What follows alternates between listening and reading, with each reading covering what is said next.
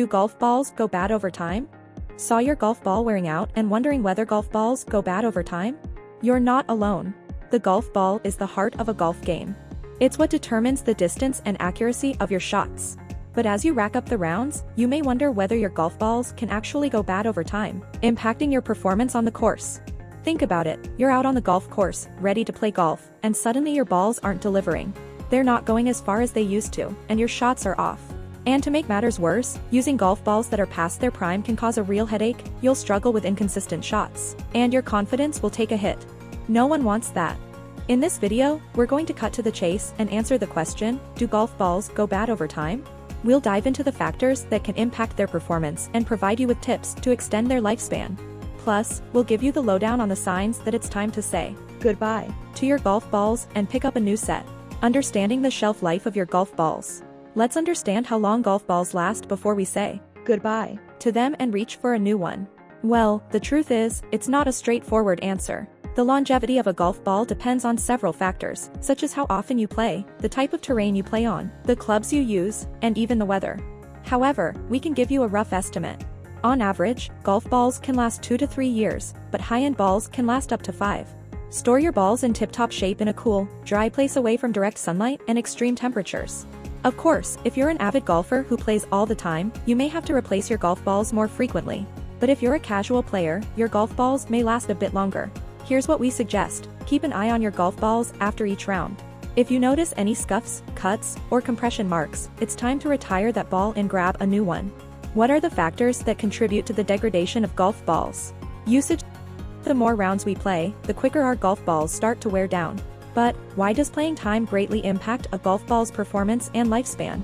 Think about it, our golf ball takes a beating every time we swing. That impact, combined with the friction from hitting the ground and club face, creates heat that can cause the ball's outer layer to wear away over time. This leads to scuffs, cuts, and other types of damage that can seriously hinder the performance and longevity of our golf balls. Heat and sunlight. When golf balls get baked for too long, their outer layer can look funky and messed up. That's a big no-no if we want our golf balls to perform their best and last longer. Next up, let's talk about those harmful UV rays.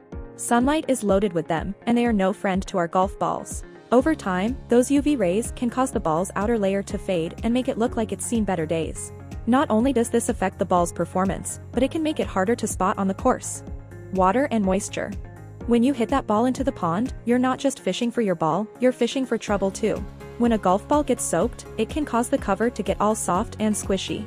And that means a big loss in performance. Plus, if you leave it in the water for too long, it's like a sponge. It'll soak up all that moisture and become a heavy, difficult to control ball. Now, let's talk about humidity. It's not just the rain you gotta worry about, it's the air around you too. Over time, exposure to moisture can cause the cover to soften up and lose its shape, which means a loss in performance and a shorter lifespan. Terrain. When you're out there playing, it's not just about getting that perfect shot, it's also about making sure your golf balls are protected. And let's start with the rough. You hit that ball into the long grass, and suddenly it's in a war zone. Branches and rocks are ready to attack, causing scuffs, cracks, and punctures. That's bad news for your ball, my friend. And it's not just the rough that's a problem, it's the hard stuff too. When playing on concrete or asphalt, your golf balls get smacked with every shot. Over time, all that impact can cause the cover to become deformed and worn down. That's a major blow to performance and lifespan. Chemical exposure. Chemicals are the bane of a golfer's existence, especially when it comes to golf balls. Exposure to nasty substances like solvents, fuels, and acidic substances can cause the ball's outer layer to degrade, leading to decreased performance and overall weakness. Age. Over time, the ball's outer layer can become rough, and the elasticity can decrease, messing with its speed, distance, and trajectory.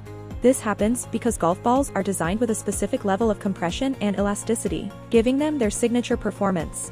But as the ball ages, that compression decreases, leading to a drop in distance, accuracy, spin, and control. Compression. Golf balls are designed with a certain level of compression that gives them their unique characteristics and performance.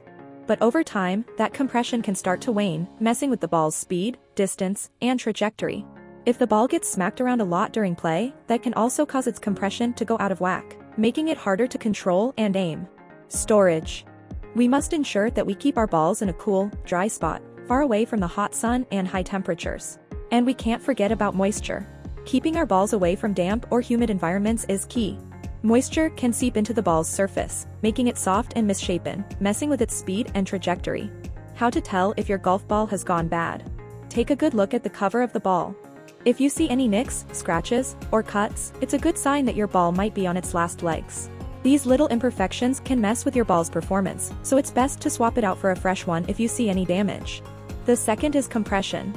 This measures how much the ball squashes when it's hit.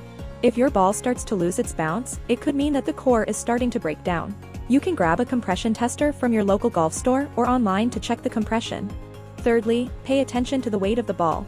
If it feels heavier than usual, it might mean it's soaked up some moisture and is starting to break down. To check the weight, you can use a kitchen or golf ball scale, both of which you can find online or at your local golf shop. Lastly, keep an eye on your performance. If you're not getting the distance you used to or noticing that your ball isn't flying as straight, it could be time to retire that ball and grab a new one. How to store unused golf balls to prolong their lifespan. Location is key in prolongation of your golf balls. You don't want to leave your balls in a hot, humid, or damp place. So, forget the garage or outdoors. Instead, look for a spot inside your house that's cool and dry, like a closet or a cabinet. Next up, containers. You want something that seals tight to keep moisture out. That's a big no-no for golf balls, trust me. You can buy a special container for golf balls or grab a plastic container with a tight lid. Either way, make sure it seals tight. What are the alternatives to using a degraded or an old golf ball? The best alternative is to grab a brand spanking new ball and hit the course. But if you're looking to save some dough, used balls could be the way to go.